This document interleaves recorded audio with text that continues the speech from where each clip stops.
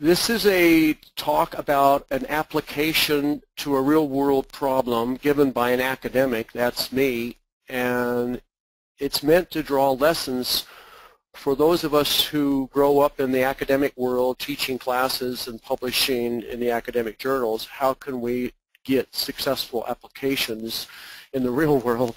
So the case study comes from the Ontario Power System, centered in Toronto, Canada. And I am now a professor emeritus from the School of the Environment at Washington State University. So let's see if my slides will work. Okay, this is my website. It's for WSU, Washington State University. If you want to follow up on the things I talk about, visit my website and click on Energy Publications. The topic today is storage of electricity. Electricity is extremely difficult to store.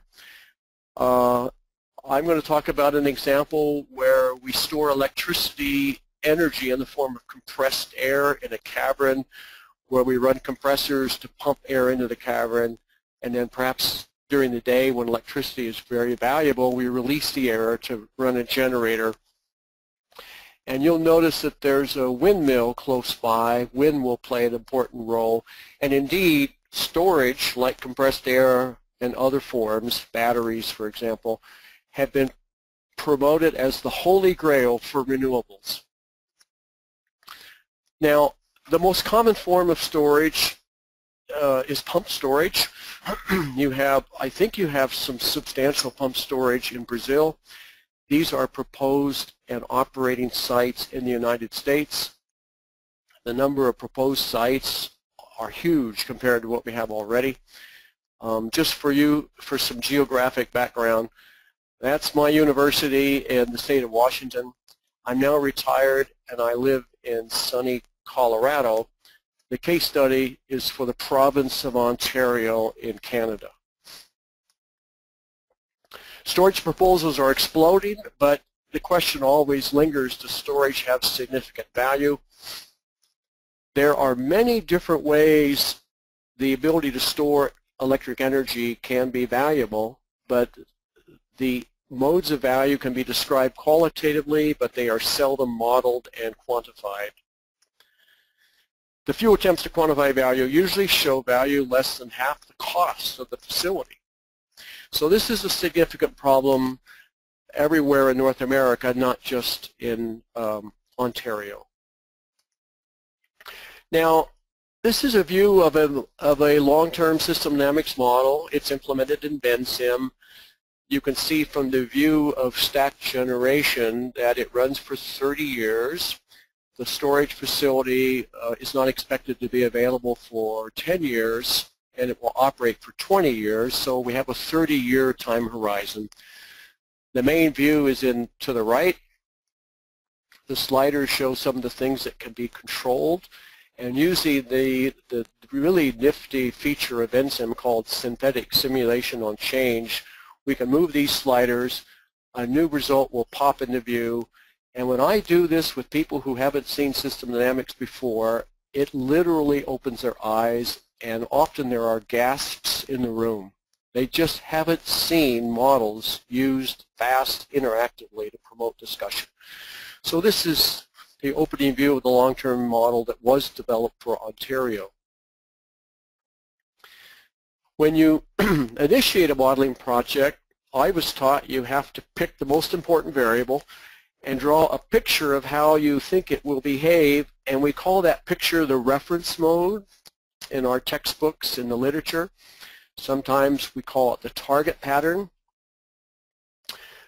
My Ontario colleagues selected the all-in price of electricity to the local distribution companies as the target. It's actually the sum of two rates, the GA or global adjustment rate in blue, and the average spot price, their spot market price in red. And this was the key variable selected as the measure of performance. And you can see we're simulating it over a 30-year period. Now, this particular measure does not bounce around much when you move the sliders left and right. It's a very sluggish variable that is difficult to move. So what we do when there are very small changes in the all-in price is we accumulate their effect over time to see the cumulative cost of power to the load distribution companies. And small changes in the key variable can lead to big value. I'll show you this example in more detail later. The value turns out to be 2,526 million, in other words, 2.5 billion in reduced costs. Now I want to share a lesson for those of you who may be in the academic world like me and sometimes do practical applications of what we know. And when you begin an engagement with clients, I was told after you become familiar with their problem, the very most important thing you could do early on is work with them to define the reference mode or target pattern. And being an academic, I thought, well, I'll just tell the same story I tell in the classroom.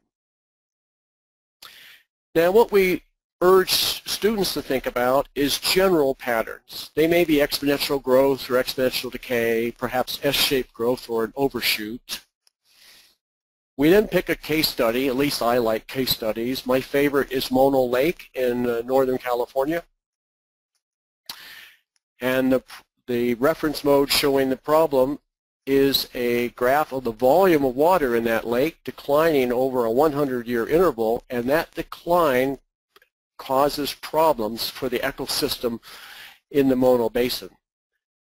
And then we usually show an improved pattern if you were to take policy steps like cutting exports of water to Los Angeles. And here is a possible picture of the improved pattern. Now, what did we do in the boardroom? I used to just repeat to clients what I said in the classroom, and they kind of left it to me to draw the reference mode. And as a model developer, that exposes you to problems because you need to have agreement on what the target pattern is before you start building a model, or you won't know what to build. So let me share something that worked well for me the last 4 or 5 times out. Usually the people in the room, it's not just one person, it's usually 5 or 6, maybe 10 or 12 people. And I give the same speech I give in the classroom. And then just to see what happens, in one group of about 15 people working on watershed improvements, I said, take out a blank sheet of paper, and each of you will draw your own target pattern. Do not look at your neighbor because I'll be watching closely to make sure no one's cheating.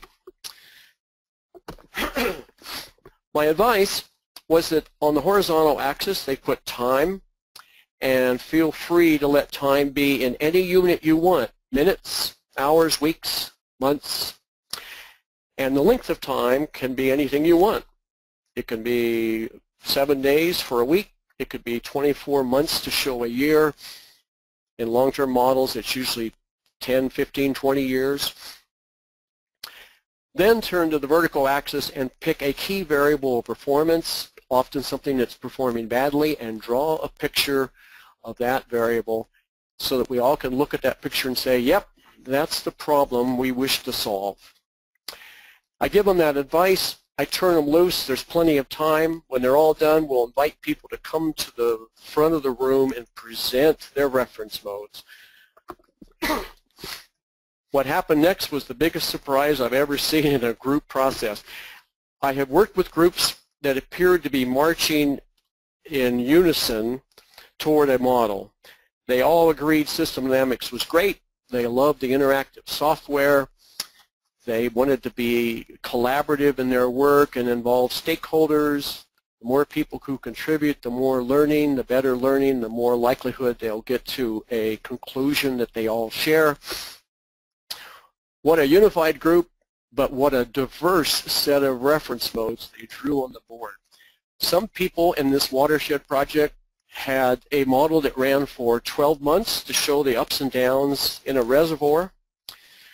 Others showed the temperature at a key point where the river violated thermal standards, and that picture ran for 30 years because they wanted 30 years to build riparian vegetation to cool the river.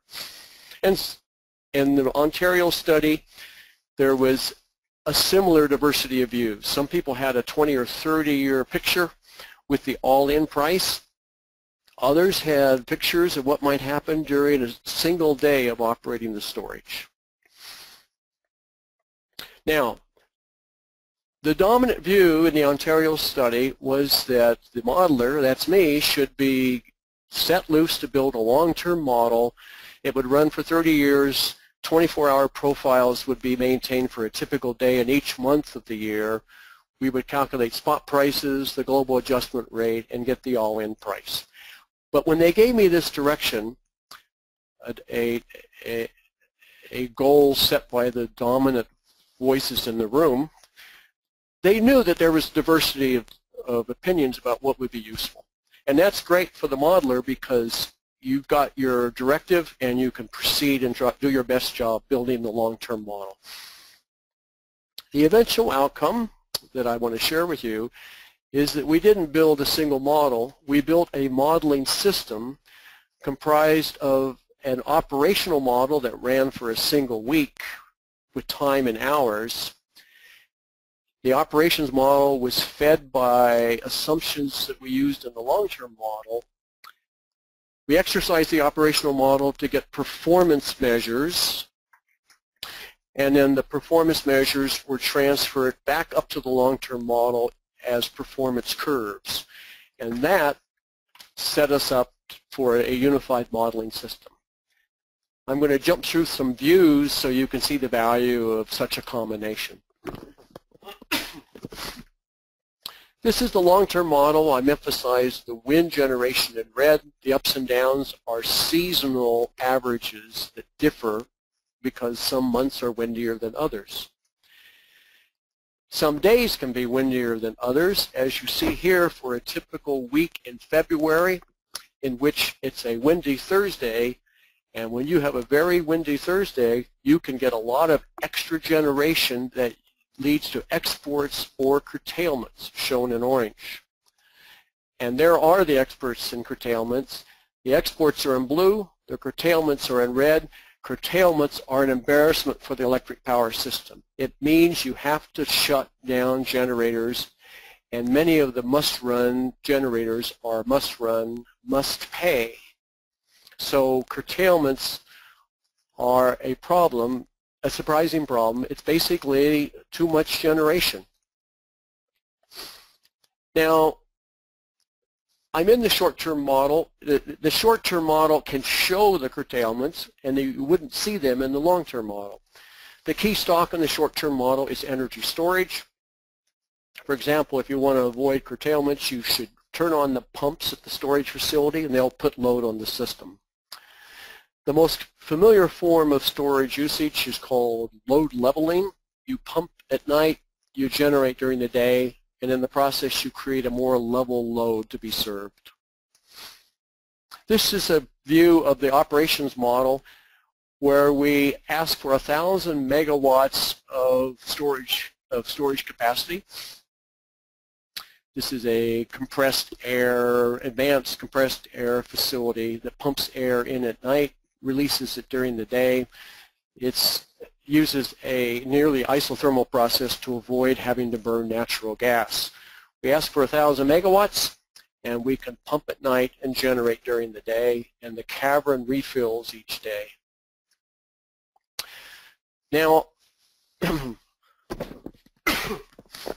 I switched to the long-term model and showed one of the most important views. This is the entry to the OPA, the Ontario Power Authority sector, with a chart of the cash flows. Ontario generators receive payments for hydro in blue, wind in red, nuclear in purple, green for natural gas, conservation in orange. The generators have an agreement to pay back to Ontario a portion of their spot revenues, and those cash flows are summed up: blue for hydro, red for wind, purple for nuclear. And Ontario's net revenue requirements is the graph on the left minus the graph on the right. Now what I'm going to show you now is the simulated value of load leveling and the displacement of new combustion turbines as viewed in the cost impact screen shown previously. I'm going to ask for a 1,000 megawatt G-case facility. G-case is general compression, advanced energy storage.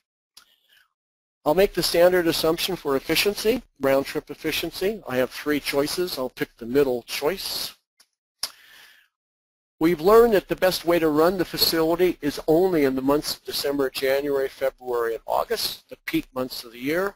And because we have peak generation, we can drop off some of the combustion turbines being added in the future. We'll drop off the 2021 edition by 1,000 megawatts.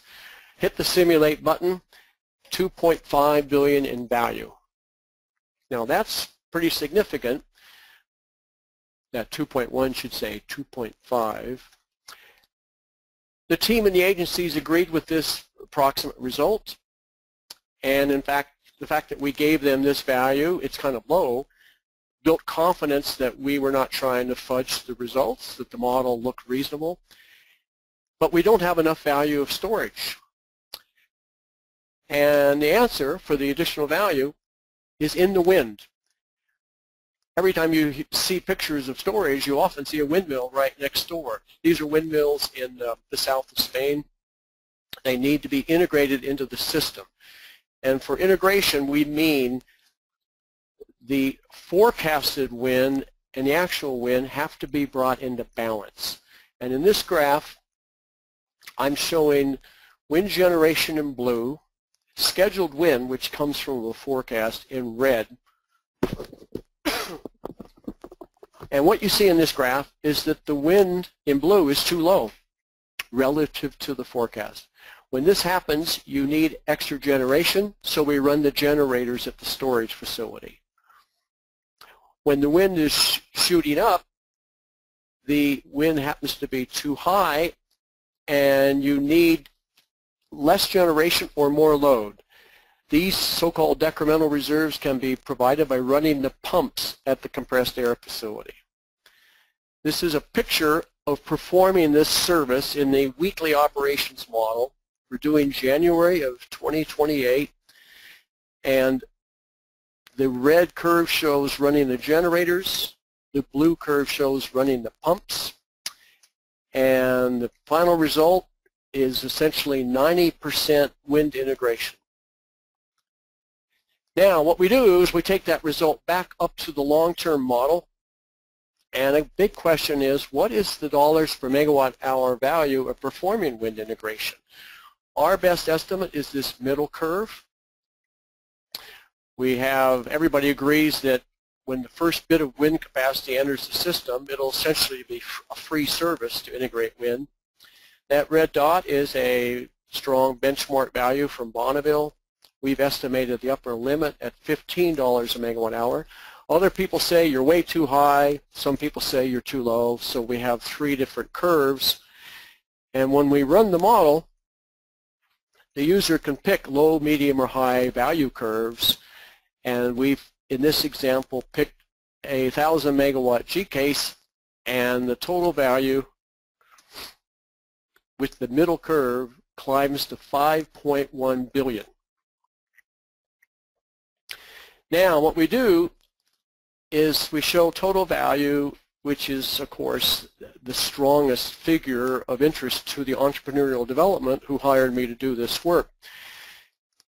If we do load leveling and capacity turbine displacement in 4 months of the year, the value would be just over 2 billion. And if we do wind integration in the other months of the year, we get 5 billion. Total value exceeds 7 billion, and that, my friends, is a substantial value that exceeds the likely cost of bulk energy storage. The end result of these curves was considerable learning amongst the team that built the model and the agencies who sent staff to participate in the briefings. We had multiple briefings with staff members coming back, sometimes 3 or 4 times, and as they came back, they saw a model that kept growing and improving based on their input. So they saw large value numbers, and they saw a process that engaged them so that we all learned together. The upshot of the 7 billion and all the learning was that they're going forward with storage procurement. I want to conclude with advice for practitioners, especially those of you who are like me, you're an academic and you're wondering when you get asked to do a practical study, what's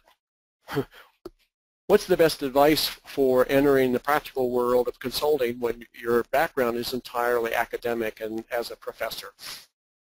One thing I learned from the Ontario study and from previous studies is the value of having people draw the reference mode individually, show them, and have this discovery that there's a tremendous diversity of opinion about what the target pattern for the model should be. I think it's useful to invite multiple views at the beginning because it's best to reveal the differences among the team early. If you don't define the reference mode and you go off and build what you think you should build, there'll always be 2/3 of the people in the room who'll be unhappy because they had some pattern in mind. If you get those patterns all out in view at the very beginning, they'll discover that there's lots of different dynamics of interest to them, and they have to pick one to focus on. Now, in the end, you might benefit, as we did in Ontario, from a combination of models working together. So in our case, our learning almost jumped into high gear when we built the operations model and linked it to the planning model. Suddenly the discussions exploded because we were talking about topics of interest to both long-term planners and the people who are trying to decide how to run the storage facility. Now, if you go in this direction, take note that the connections between the two models are conceptual, not computer coding. I do not advocate that if you have hourly dynamics, which is what's going on in our operations model, the last thing you want to do is have a long-term planning model where your time is in hours and your DT might be 1 hour or a quarter of a model. A far better approach is to learn from the operations model. For example, I'll point to one of the this box here. Learn from the operations model the best hours of the evening to pump and the best hours of the day to generate, and when you get a big profile, transfer that profile up to the long-term model.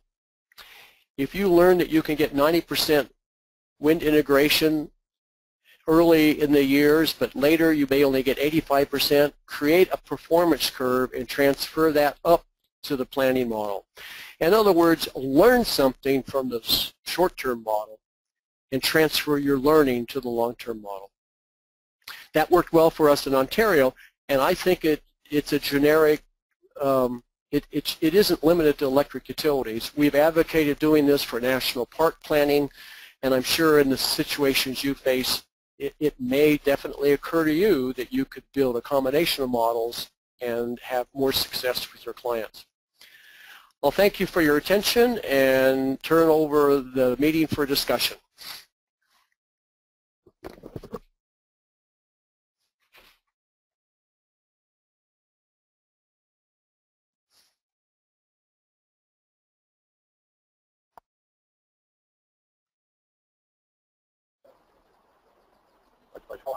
Hello. Any questions from the floor?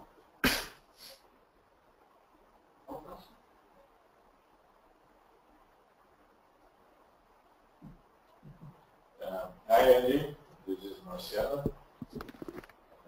Hi, Marciano. Hi, and I'm glad that you are here. And we are talking about a similar problem we have in Brazil, as you probably know, that we are developing a very fast, a very large wind farm generation system. We have problems in Brazil because there will be enough reservoir space to save the energy when it's not needed. On the other hand, we also have to have very fast generation plants to cover when the wind stops or the wind speed reduces. Do you think that this model could be a similar model could be developed for our conditions, taking account that we have reservoirs, high power, and large reservoir that could save a lot of this energy? I think it would be very useful for us. This is the first question. And second question is, I have been recently in a workshop that people is intending to revisit the reversible plants in Brazil. There's a lot of place to build them for several reasons, but one of them would be, of course, to store this energy. And so I would ask you if you think that would be very as efficient as that the use of reversible plants for this purpose. These are two questions. As the system is now with the hydro reservoir as is, and in the future we could be developed some reversible pumped storage. I mean, the pumped storage would be additional, would bring additional benefits for the system.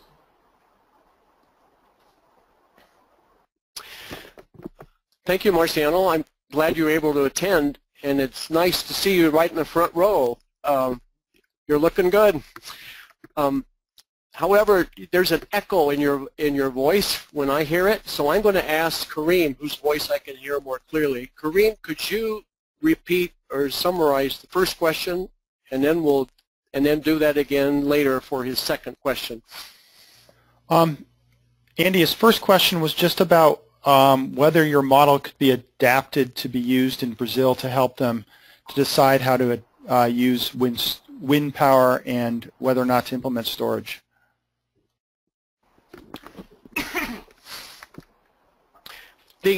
So, Marciano, the main thing that occurs to me when I think about Brazil is that you have a huge potential for pump storage.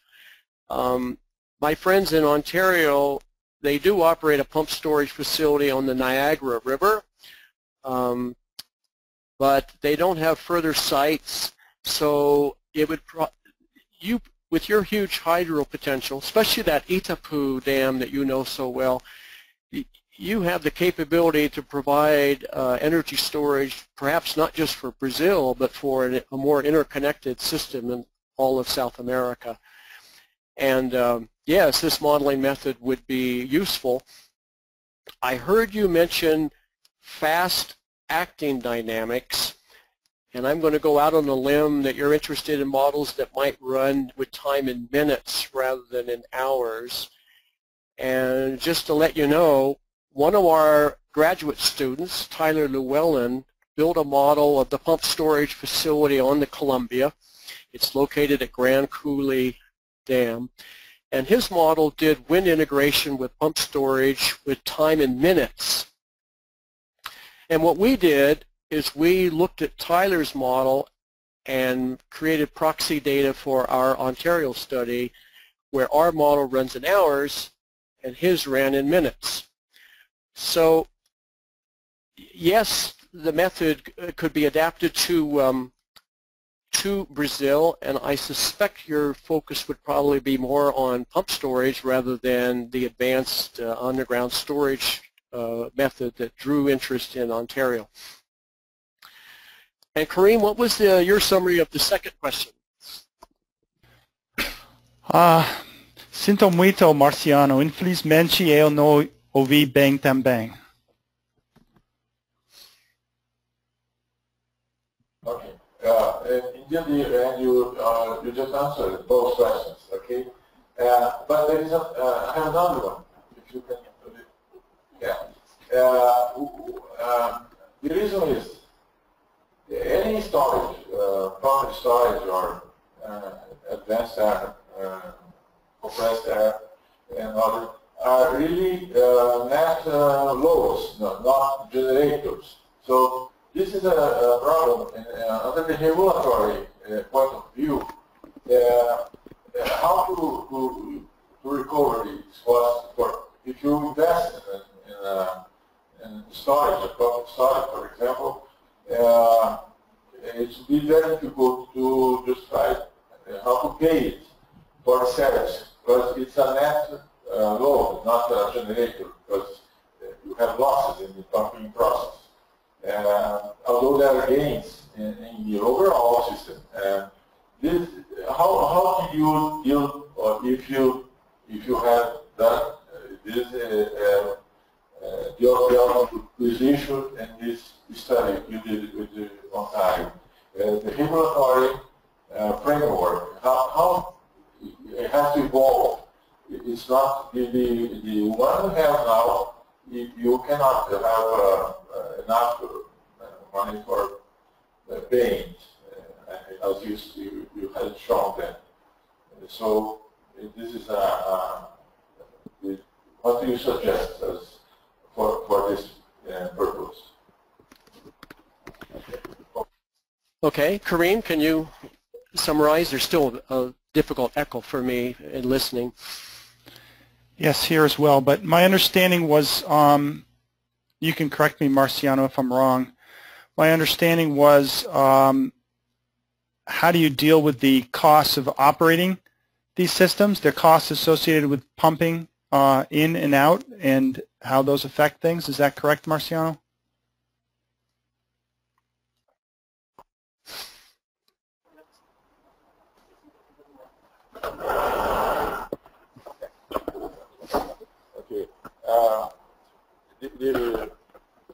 The point is how to recover the costs under our current regulatory framework. The pumped storage or any other storage technology is a net load for the system. So it does not recover the costs based on the current rate-making process. So how is this kind of facility being dealt with from the point of view of regulatory structure? This is the question. It's not a generator, because it is this efficiency of the pumping is always not one, of course, and so you have some losses. And as you pump and you generate, you are really taking load for the system, not generating anything. So this is although we understand that this is a benefit for the system, it's not. This is the concept of pumped storage associated with nuclear plants, because you normally you pump during the night when the rates are very low, and you generate in the peak hours when the rates are high. So you save energy at a low cost and sells it at a high cost. But the problem is that in Brazil, for a hydro system, there is no large difference between peak load and low load or intermediate load. It's very small difference, so that it does not pay the difference. I think I could make the point more clearly now. Okay? Yeah, thank you, Marciano. That separate microphone helped a lot. Your questions have been asked in Ontario as well. What some of the confusion is how to describe storage, because it's not a generator and it's not a load when you pump. It's both pumping and generation. There's many discussions of flexibility of the power system, and some regions are issuing flexibility targets. And one of the interesting things about a storage facility like underground storage is it can provide both pumping and generation. And when you're trying to do performance like wind integration, you can deliver wind integration with a 1,000 megawatt compressed air facility that matches what a 2,000 megawatt generator can do. It's twice as valuable. Now, as people discover these values, they then ask how to monetize the benefits so that the developer can cover their costs and earn a profit. The standard recommendations I hear are that you estimate the value. Let's say the value is $7 billion. You negotiate a contract with potential developers, and let's say you offer them $5 billion for a big facility. And you see if they sign the procurement contract. And the payment would typically take the form of a capacity payments, where you get an annual or monthly payment based on the capacity of the generators at the facility, because everyone's used to talking about generators. If the developer signs a contract, you know that they're earning a sufficient profit to sign. And then the operation of the facility might be turned, if it's bulk storage, might be turned over to the independent system operator. A whole different issue is customer side storage, which I don't think you mentioned. That is exploding in California as people put storage in to help shape their photovoltaic generation. And system dynamics can be valuable there as well. Just to let you know, a young student, his name is Bill Grace. He's studying at WPI, so Kareem probably knows him. Bill Grace just published a report in Southwest Australia on the use of battery storage that homeowners would use to reshape their demands and their costs of electricity. So your good question about how to monetize the benefits. Regulators and entrepreneurs are all struggling with this question in Ontario and elsewhere. I think capacity payments coupled with a procurement process will be the answer.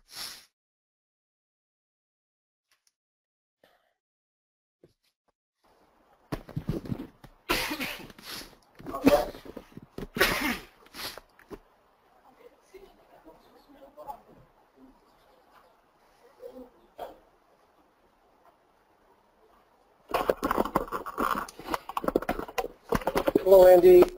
Nice to see you here with us. Actually, not see you, but hear you. I hope you get better from your cold soon. I have a practical question. I think Marciano, among others, would love to have you come help us do some work here in Brazil at some point in time. And my question is, if there was an opportunity to come and build upon some of the work you've done, but applying it more specifically to our needs, what are some of your thoughts about whether to develop models from scratch, working closely with the users, the clients, as opposed to taking some of the work that you've done in the past and doing simulation labs with them, extracting insights, and then, if they're still interested, developing models later as a second step to this process. Thanks, Aldo. And Aldo, thanks for coming to the microphone. It was very clear. And thanks for thinking about a visit to Brazil. That would sound like a good idea. When I meet new clients who have a general interest in system dynamics, many of them have maybe heard of systems thinking or systems modeling, but they just know glancingly about it. If these are people that you've dealt with or Marciano has dealt with, they probably know it already. But most of the people I've encountered are glancingly familiar, and when I get involved with them, it all starts with a phone call, and I say, oh, hello, yes, this is Andy Ford. Yes, I do work on the energy industry. Oh, you'd like to have a model of some problem? Well, let's talk about it. When we sit down to talk, I do show them a previous model so they can see what we mean by sensitivity testing, interactive simulation, policy tests. I may show some stocks and flows. And then when they have a more concrete understanding, they can say, that's very interesting. I haven't seen models run that fast before or that clearly before. Our situation is very different. Would it be possible to simulate with the same approach the differences in our system? And then you get down to brass tacks about how much time will it take and how much money do they have and who's going to share with you how the system works. The key in all this is how they staff such exercises. Does someone who really knows how the system works, are they willing to tell you the inner details we need to put into a system dynamics model? If they staff it well, then I would build from an existing model that has structure that has proven valuable in the past. In many of my studies, I haven't started from scratch. I'd say maybe only a third of them do I hear a problem and I have to start totally from scratch. The majority of the cases are like the Ontario study, where it builds from previous applications.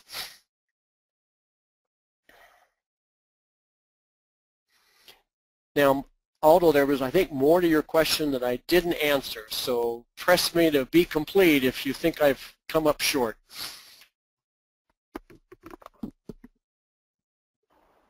Professor Ford, we thank you very much for your presentation. It was very clear. I think you answered all the questions.